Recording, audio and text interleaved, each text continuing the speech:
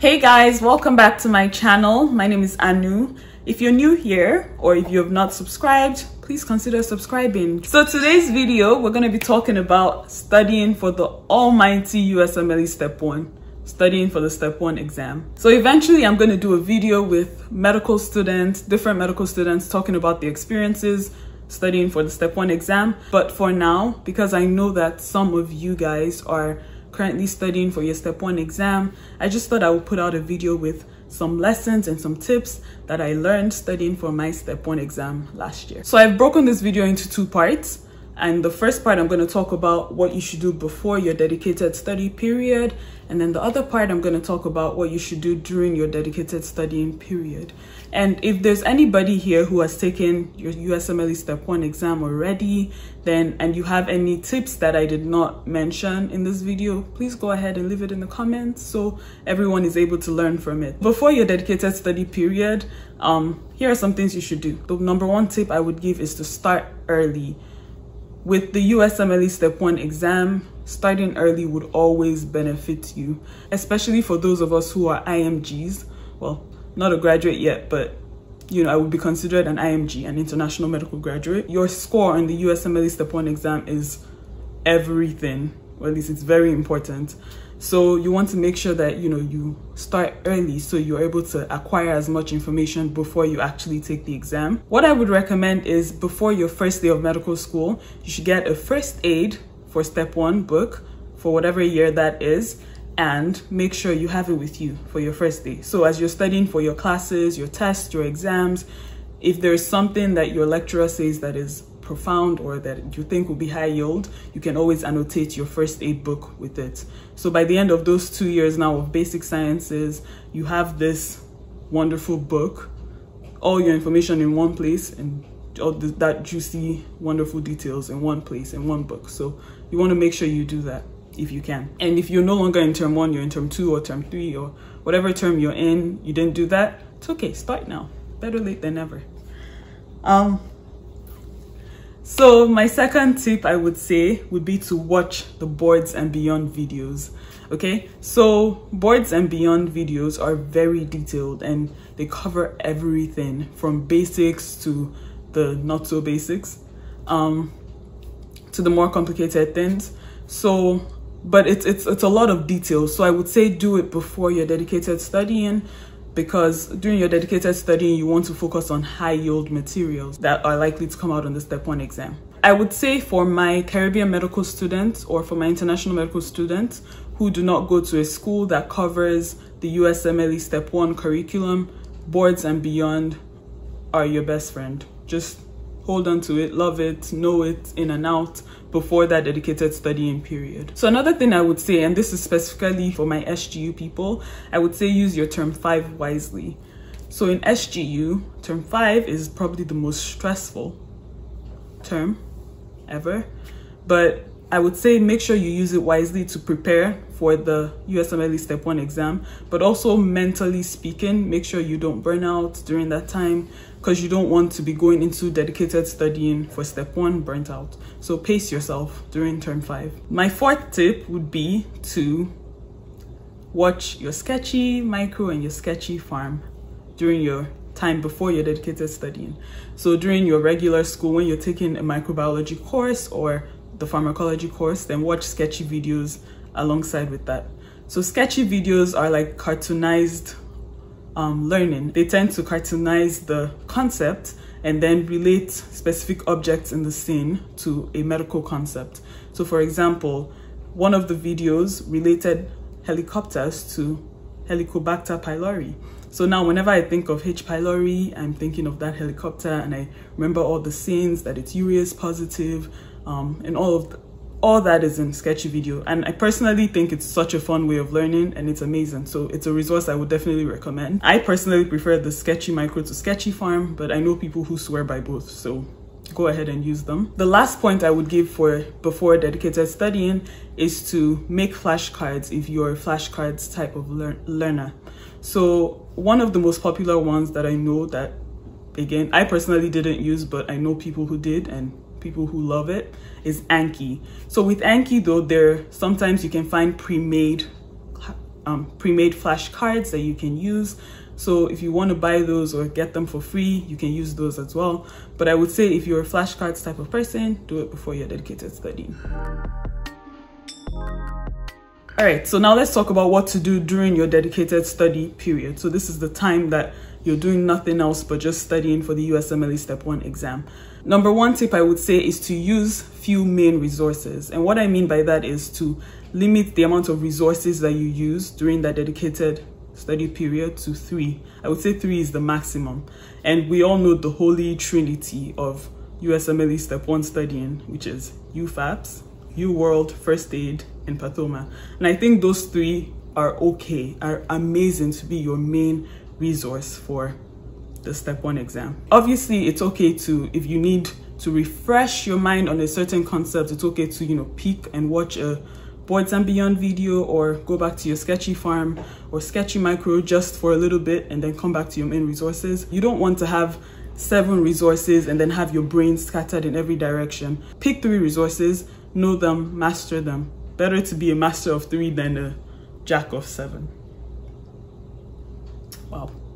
The second point I would give is to use your connecting times wisely. So what I mean by connecting times are, for example, going from, let's say, your home to the library. Like when I would go from my house to the library, that 10 minutes drive, I would make sure I'm listening to a podcast talking about USMLE style questions, or one that I loved was Goljan pathology, and Dr. Goljan just went through pathological concepts, and it just helped me keep my mind active. So I was also actively learning even as I was connecting to somewhere. And I did that also when I was walking from my dorm in Chicago to the place I did my tutorial for the USMLE Step 1. So I would say do that, or even if you're having a chill Saturday or you just don't feel like picking up a book at that point in time, then just put in your headphones and listen to something to a podcast, or to people answering questions, or just sit down and think about questions that you've already done, just so you make sure you're actively learning. The third point I would say, especially for my IMGs, is if you're able to take a course to prepare for the Step 1 exam, I would say go ahead and do it. For me, at first, I didn't want to take a course because I didn't think I needed it, but I got to a point where my NBME exams the scores were plateauing, and I was like, okay, maybe I do need a bit more help. So luckily, I was able to get into the Delphi program in Chicago with Dr. Roy. Amazing program. I have nothing but good reviews for that program, and it was amazing. Probably one of the best decisions I made during my dedicated study period. It was very helpful. I saw my points moving upward, my scores, my NBME scores moving upward. So I would say do that. It doesn't have to be Delphi, but go ahead and find one that fits you. My fourth point would be to have a concrete schedule that is not overreaching. I think you just have to sit down and have an honest conversation with yourself and say, okay, how many hours a day do I want to study for? 8 hours a day. And then plan your time accordingly. Don't overreach. Just do it according to the way you've been doing it before, because you've been studying before for the last 2 years, or however many years of medical school you've gone through. You were able to study, so you basically know how you study already. So plan according to that. And another thing that I think is important is to take breaks. Take scheduled breaks. So schedule breaks into your schedule.